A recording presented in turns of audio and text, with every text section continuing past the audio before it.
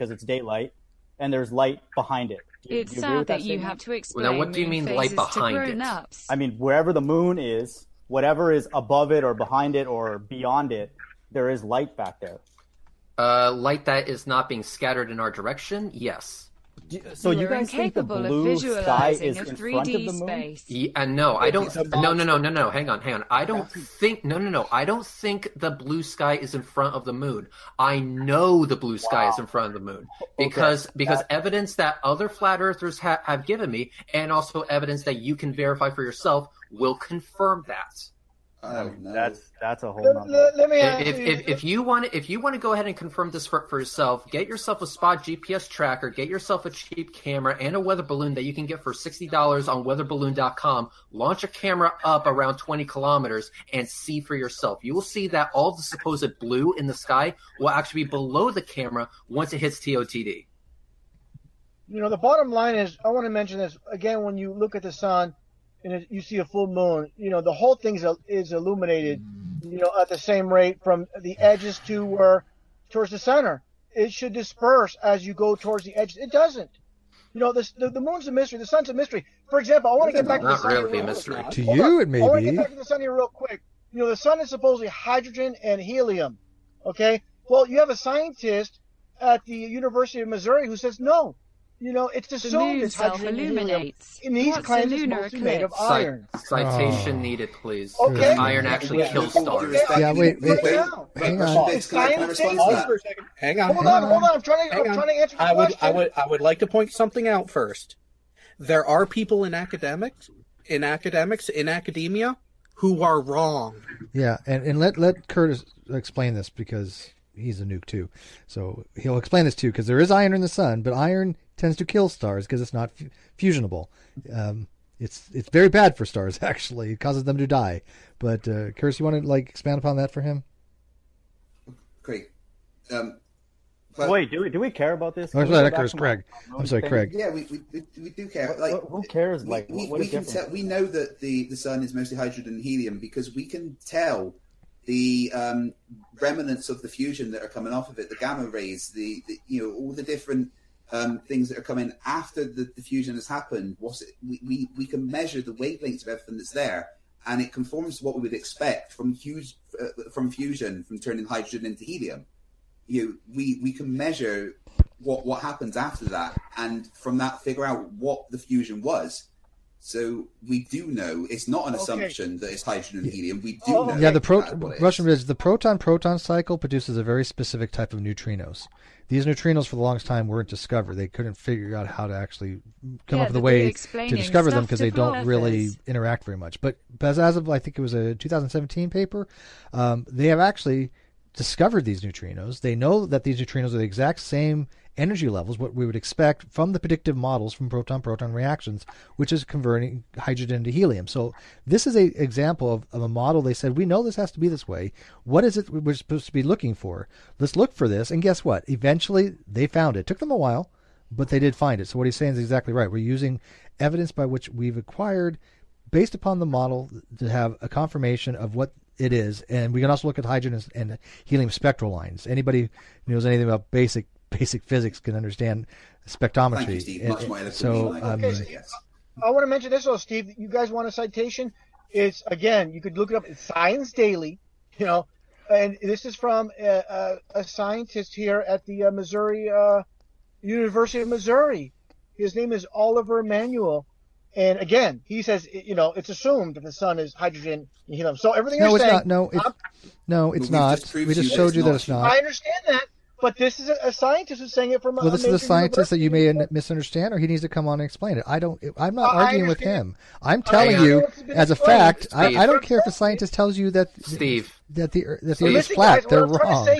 Even scientists can't agree on this. It's too theoretical. It's supposedly 93 million miles away. They do agree. That's what I'm getting. Yeah, hang on, Steve. Yeah. Steve. And I actually went ahead and found the name of that scientist before, and what RussianVids is failing to point out in the link to his own article is that his assertion has not been accepted into the scientific literature, so therefore it is quackery until further notice. And guess what? regardless what the sun is made of, that is a different question of how far away the sun is, which has been known since the time of Kepler. Yeah, and I got scientists. I've listened to. Let's let RussianVids respond to that. Go ahead, RussianVids. Yeah, I want to mention this. I'm glad you were getting on. This is a good segue to what I want to mention. I live in the San Francisco area. Okay, it never snows. Hold on. It never snows where I'm located. But just a few hundred miles away, it pours snows, you know. And so from a sun that's supposedly 93 million miles away, this minute difference in miles from where I live, where it never snows, to where it does snow, it's amazing. A sun 93 million miles away, you know. Not 93 million miles away. It's obviously not. It actually is 93 million miles away, and that's demonstrable. Why didn't the Masons just pick a more reasonable number, man? That is madness. Because it had nothing. Because it had to do with physics. You can't just change reality.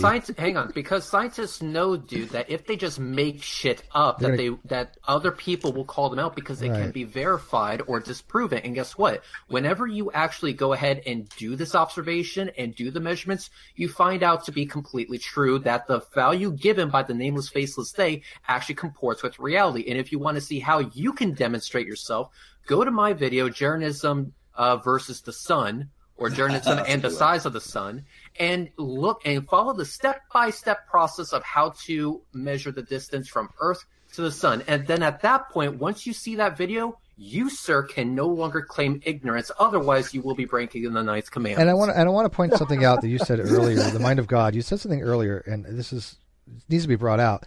We're giving you scientific explanations that actually can be used. These are explanations that people used for hundreds of years, and they can be modeled. The difference is we come up with a scientific explanation that actually works. When we asked you for something like, okay, why is the moon self-illuminating? Your answer was, well, God sustains it. It's God's power. That's not science at that point. You do recognize that is not science, right? Because science has to hear. Let me finish. Science has to hear by methodological naturalism, right? So if you're saying that you're positing some kind of thing that requires God, you're no longer in science.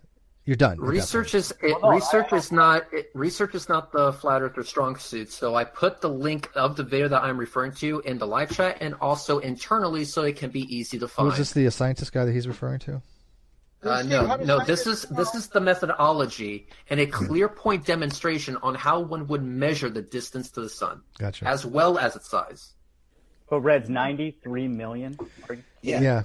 Yes, 93 million or 150 million kilometers. By the way, we just sent a Parker probe there. Not even on that. Wait, let me finish. The Parker probe just reached the sun not too long ago. The Parker probe. Listen, guys, I want to mention this. God damn it, RussianVids! If you interrupt me one more time, not done yet. I cannot talk loud, so I don't want to have to talk over you. So please do not interrupt me anymore. Okay, it's late. I cannot talk loud. So you're breaking up, Steve. I'm sorry, you're breaking up a lot. You only hear you part of the time. Well, everybody else seems to be hearing me fine.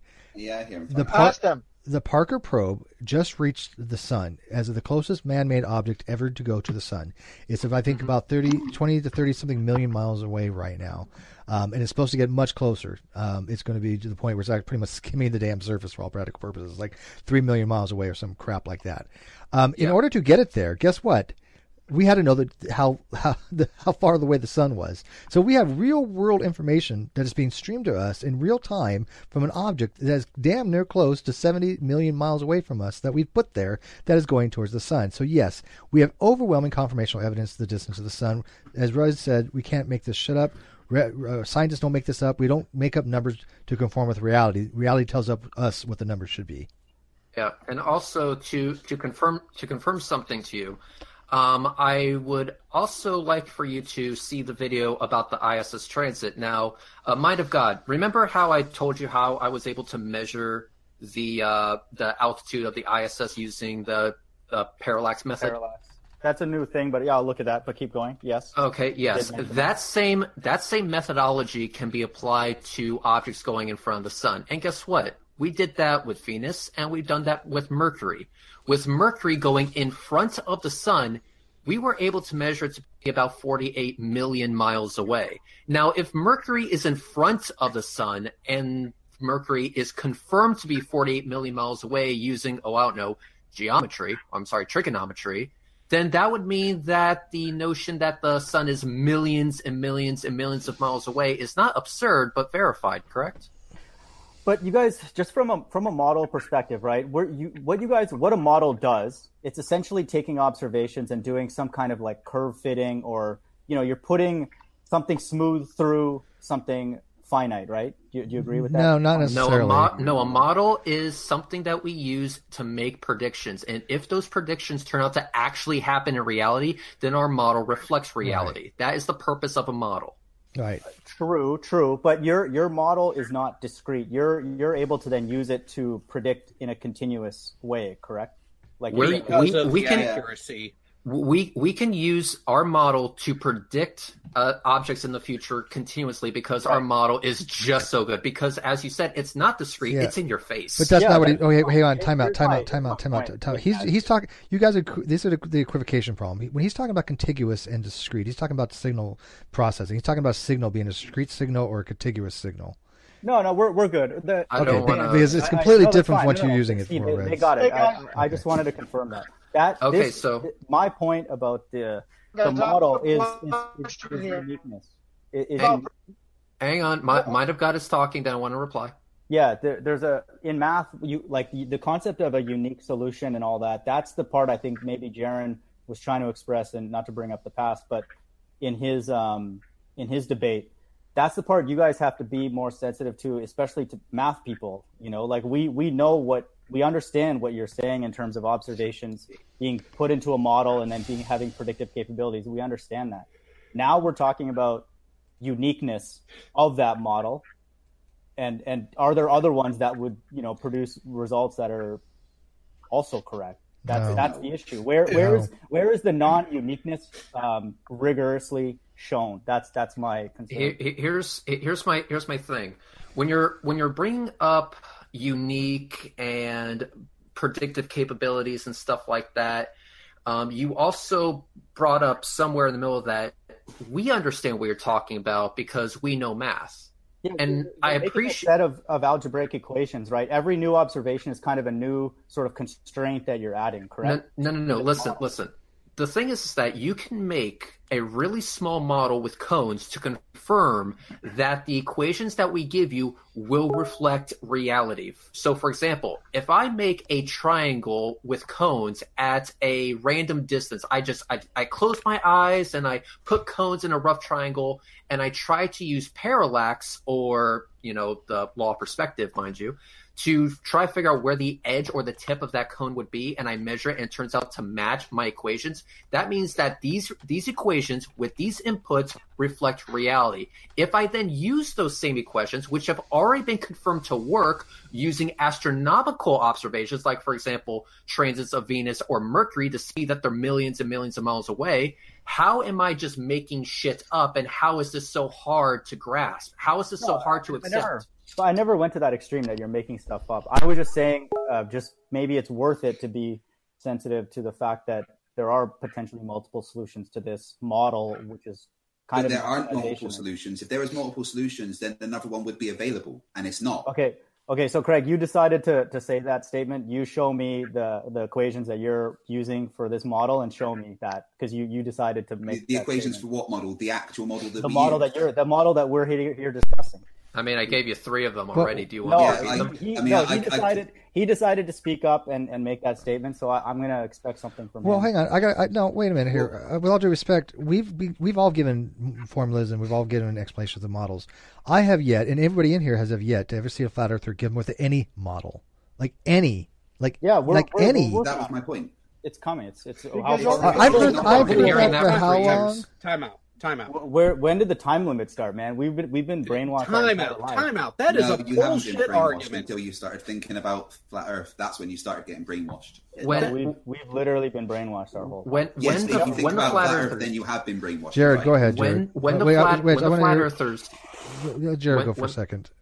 Okay. Jared was trying to say something. Sorry. That whole argument of, you guys have had this amount of time, we've only had these handful of years, is a bullshit argument in the first place, and please stop. Why is that? Why? Because going by the Bible, you've had the flat Earth explanation for all of eternity.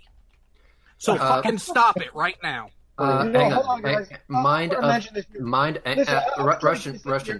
Hang on.